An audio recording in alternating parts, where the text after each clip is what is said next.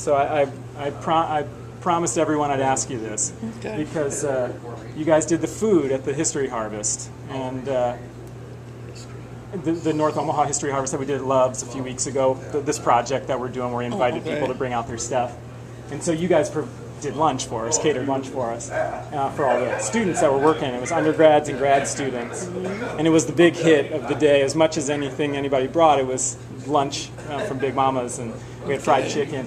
But it was the cornbread that did everybody in. I mean, literally 2 weeks later, they're still talking about the cornbread. And so, what's the story with your cornbread? It's sweeter than a lot of folks' cornbread. I make cornbread the way my grandmother taught me how to make cornbread. And she taught me, the first thing she taught me was biscuits when I was 6. And the next thing she taught me when I was 6 was cornbread. And I make it just the way she told me. It's a 1-for-1, equal for equal, one cup of flour and 1 cup of cornmeal, half a cup of sugar, baking powder, milk, oil. All right. And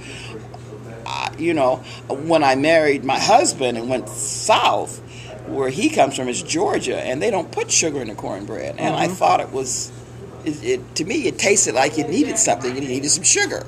So I found that different parts of the South, people make cornbread different ways. But this is the way my grandma taught me, and so that's the way we make the cornbread. Nothing special, just flour, sugar, and cornmeal, eggs, oil, and milk. Well, it works. And work. That's it. I'm just surprised at how well. I thought, my gosh, I didn't think the cornbread would be such a favorite. Do you hear that a lot? Yes, I do. It is just plain old cornbread. And I think what it is that people are used to the cornbread that's in the mix. Like Jiffy. And oh my God, if you read the ingredients that's in there, you wouldn't even want to eat it. You don't know what they put in it.